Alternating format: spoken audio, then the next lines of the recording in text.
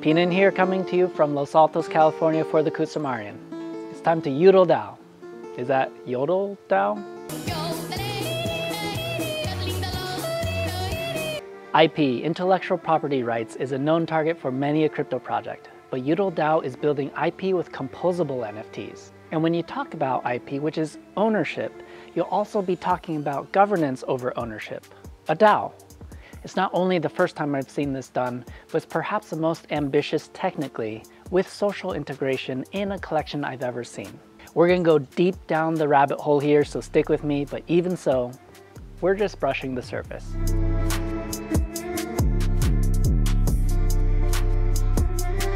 Expect a future episode from C-Saint to do an actual tech deep dive while I give you the guts as a user, collector, and artist. Dakota Barnett is the founder of InvArch with Tinker Gabe, founder of Tinker that began 5 years ago. They are the ones behind YoudleDAO, inspired to build fair environments for creators and innovators. They are partnering with RMRK and building out their own IP sets, creating primitives that can be used to disrupt everything, from the NFTs themselves to Discord and GitHub. I'm not even joking. Right now, NFTs are pretty much not decentralized, and in many cases, that was never the goal, as you've kind of got to trust the founder. Take Discord, for example. We've all heard of admin and owner accounts being hacked, even in prominent communities like the Bored Ape Yacht Club, which have ended up with people scammed of hundreds of thousands, maybe even millions. But what if a Discord channel could be owned by the community, the NFTs themselves, like a multisig to every admin level change on Discord? So you have an NFT that is essentially the owner of a smart contract. And that smart contract has launched a bot of which owns the server. There's like this ownership proxy that we're extending in a sense, and we're extending through this proxy the ownership rights and the ability to make certain function calls. These tokens represents the actual voting weight that you would use in a multi-sig call. Now, instead of a normal individual just going in and deleting things or adding things, instead, someone would propose that call. Someone with the ability to do so would propose that call. And then, so let's say if they want to delete this channel, someone would propose it. If a majority of, that's needed, if the threshold that is needed of DAO members through token holders, through NFT holding, if a majority of those individuals in agreement vote in favor of that, then the call will execute, that channel would be deleted. The hacker would have to sweep the floor first to own governance, if there were even enough listed. Or do you remember how GitHub removed Tornado Cash's open source code? With InvArch 4 and cross-chain authentication, NFT communities can own the code, the website, and the IP. Censorship would be far more difficult. And aside from royalties distributed to every artist who participated in that NFT's creation, what about derivative works and special use cases? Here, NFTs can be plagiarism resistant.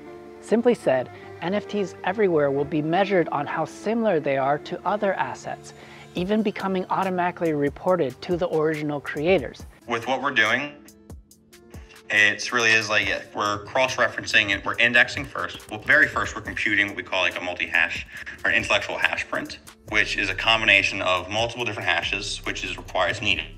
When you have multiple different file types and multiple different, what's called a rounding algorithm, so different types of rounding algorithms to find matches. So we compute these for assets, we index them, and then we cross-reference them amongst one another, amongst each other. And then depending on the results, we are able to then automatically update the status of an asset. And then from that point on, if a duplicate is ever detected, then it's a very trustless process. Imagine if an NFT community could be paid royalties every single time their code was forked and sourced.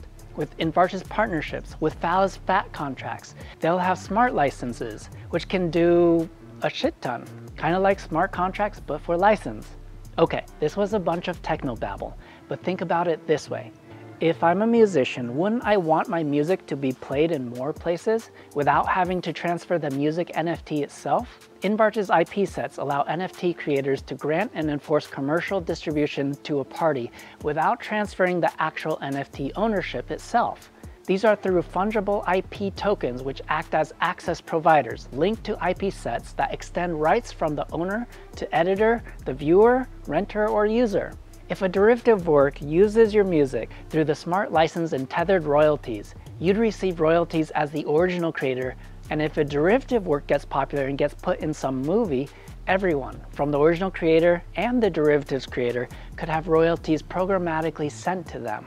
We're able to do with before with these IP tokens and the licenses as we're able to technically establish this infinitely scalable tethered network that tracks this connection between all matters of IP and development, and it can seamlessly and trustlessly streamline all of the royalties throughout all of those connections.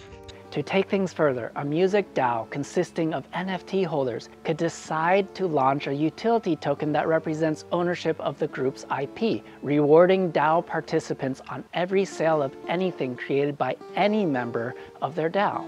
And then they could have this token automatically distributed. On-chain reputation, like active voters, could lead to greater weighting and an advantage in the DAO. But will the wrath of the SEC come down on InvArch building these tools? Well, they have Sonia Prisek, legal advisor for Polkadot and Near behind them, and Dakota himself has worked in government. It seems unlikely that they'll have issues as they are just building technical contracts for agreements between individuals. Profit-bearing agreements are determined by these individuals and not InvArch. InvArch, similar to Remark, believes in open sourcing everything as well. While competition may arise, it may protect them more. And as to the competition, their response? Sound arrogant? The simple answer is because literally no one else go find the standard, you know? Like, yeah. No one else has built this. And no one else is, to be honest, close. Building on Substrate puts us ahead of the curve. You couldn't build systems like this seamlessly on Ethereum, on EVM, but you can build them here and make them able to interact and exist on EVM. And I think that's the long-term competitive edge is, even if something did more immediately show up, there's nothing else that is future-proof, and that's just a fact of the tech stack. What do you think? Is this a good approach? Do you believe in open source? Okay, you might be asking by now, what's the value of the Youdles themselves? The Youdles are a collection of 1001 proof of concepts on this technology. They look fun, are randomly generated, and are fully composable and customizable with rarity charts to boot.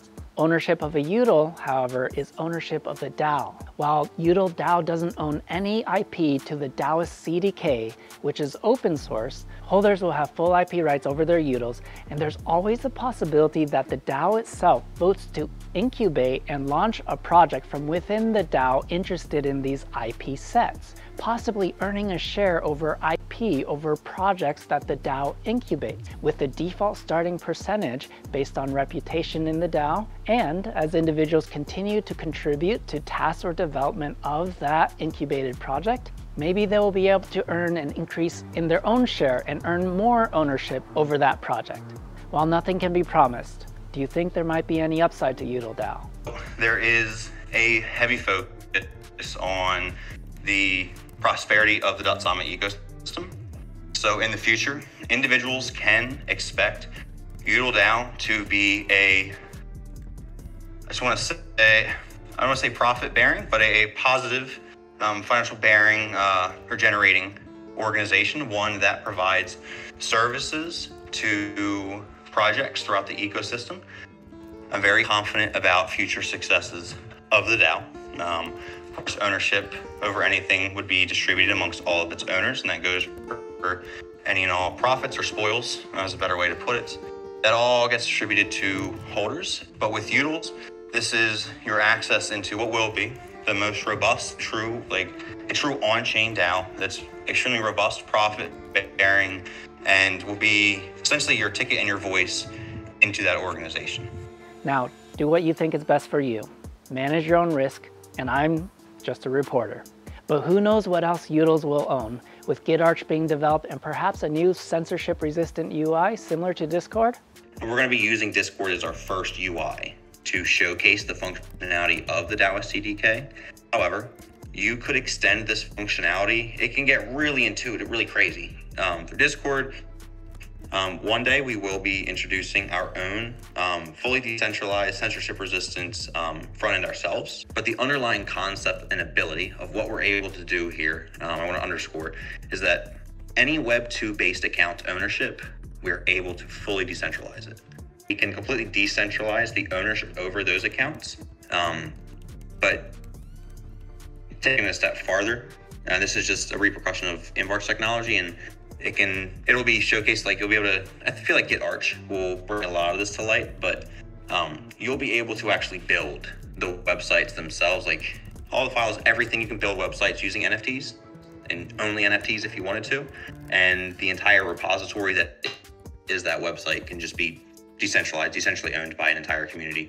In this case, a DAO, which means a DAO cannot just exist and function in a truly decentralized manner through something like Discord, but everything that DAO owns. So like whether it's the DAO's website, the DAO's Twitter account, assets, code repositories, anything that is tied to that DAO, everything can be run on chain, decentralized, truly transparently. And for the first time, there really won't be a single point of failure. Or DAO-owned websites and Twitter accounts, all protected by XCA and InvArch 4. Value is really hard to measure here, but InvArch believes that their wrapper will eventually be required for all NFT standards. With our NFTs, they're at the lowest level. They're able to move about and exist throughout any ecosystem while also retaining the power of these enhancements that we talked about, this like NFT DAO functionality. The primitives themselves can then exist and travel across any ecosystem, and in a multi-chain future, every ecosystem, and then experience the individual enhancements of those networks, second layer protocols, and things like that.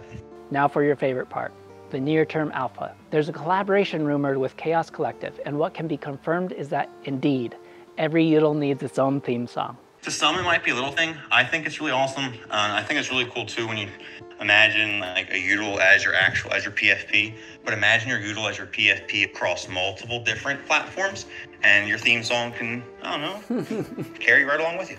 Rainbow tickets, by the way, are for rare traits, and they are not a Youdle in themselves. So keep your other Youdle ticket. Banners boost your reputation score, amongst other things. So there will be a limited number of Youdles reserved as earn only. One thing is, like, some people out there, they're great, they're skilled, they don't have big bags. And I think it's a shame if they can't get into a good opportunity. And most of the time we don't know it's a good opportunity until it's worth too much for the average person to buy into. We don't want them to miss out on that. So that's why we are very keen on providing an earn-only pool of Youdle tickets that people could earn and redeem for Youdle. Then when it comes to like the DAO functionality, there's different roles, different items as well. We'll what we're going to be using the items for, so some of the accessories is not necessarily traits, like not necessarily like every pair of eyes, but there will be a good amount of items out there that will have varying boosters for reputation, for access levels. And there really might be a token airdrop. Tinker's LBP is coming up in the next few days in the October 5th to 12th range on Basilisk, so we'll know more soon. Now, this is all nice on paper, and we've heard ambitious promises before. Do you think this is all too good to believe? Even if they can execute, like all things network effect, adoption is key. Let us know your thoughts. Have a great day, everyone.